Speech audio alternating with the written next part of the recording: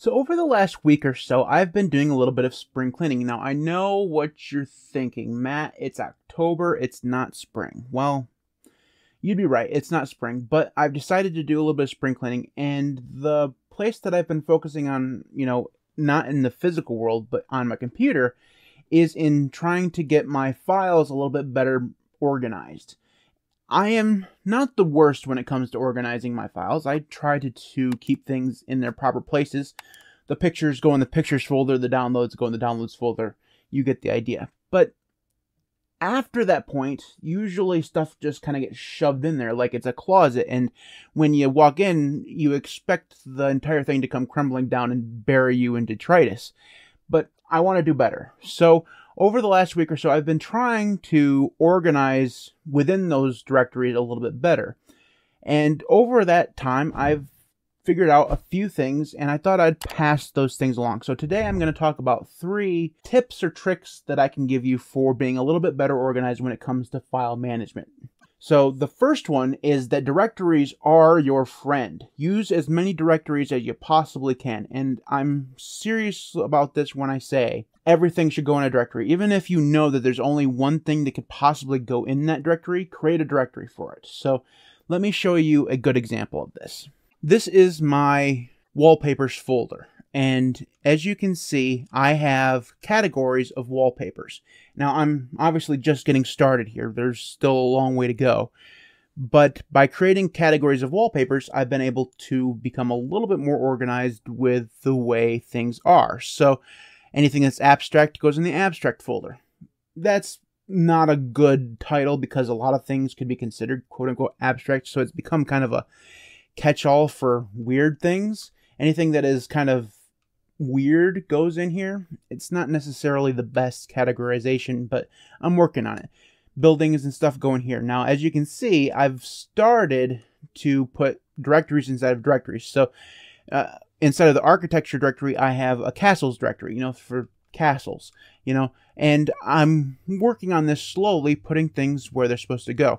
And even if I knew I only had one wallpaper of a certain category, I'd still create a directory for it. I would not leave it just lying about in the general wallpapers folder. And this tip goes for pretty much anything. It's not just pictures, documents, any of that stuff. Create a directory for everything and then nest those directories in the appropriate place. Create a hierarchy of directories. So you have a very general category of something, and then you put more specific directories inside there, and then the files.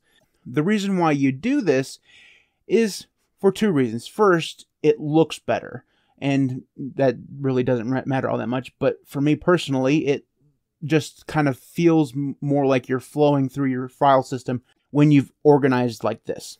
But also, by having appropriate names for your directories and storing things in the proper places, it just makes it not only easier to find manually, but also easier to search. So if you need to search for something, if you have something properly labeled inside of its own directory, it just makes it much easier to find once you've done your organizing. So those are the 2 reasons why this is really important, and I'm sure there are probably other ones that I'm not thinking of. The second tip that I can give you, and this is the one that I haven't even started on yet, and you can see the problem right here on screen. I need to do a better job of naming my files appropriately. Now, most of these are not my fault.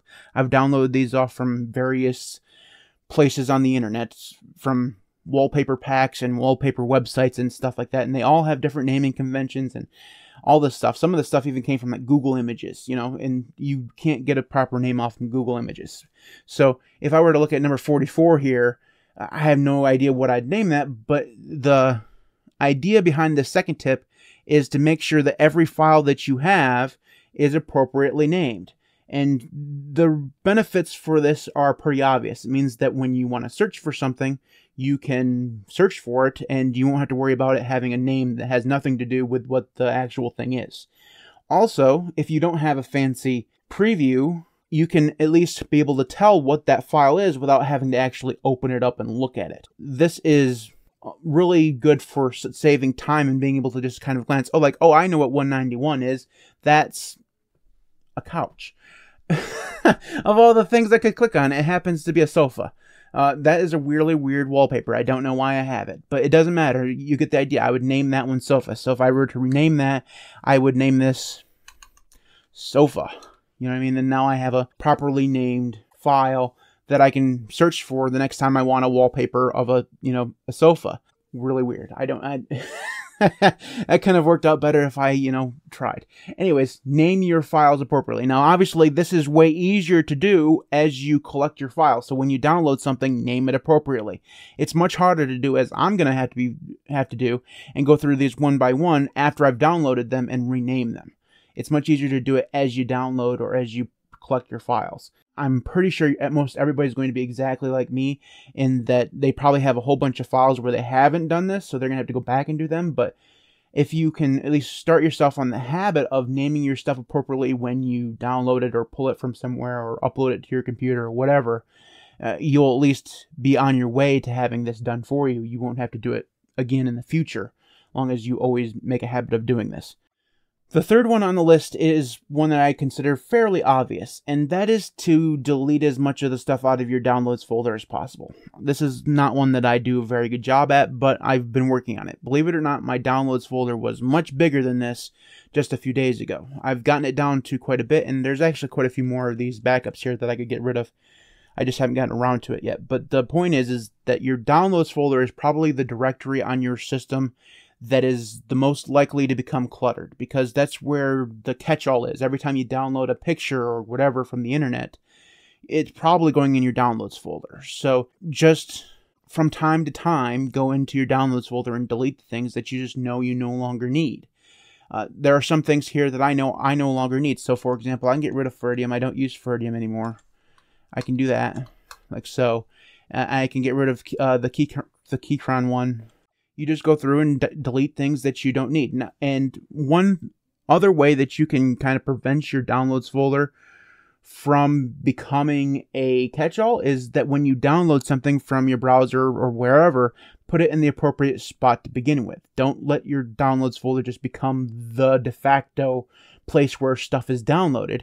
Instead, if you download a picture, put it in your pictures directory. Or even better, put it in the directory inside of the picture directory where it goes, specifically categorized for whatever that picture is. You could do the same thing for applications or binaries or app images that you downloaded from the internet. Put those in the appropriate place where you want to store them right away, instead of just having the downloads folder be your automatic catch-all for everything.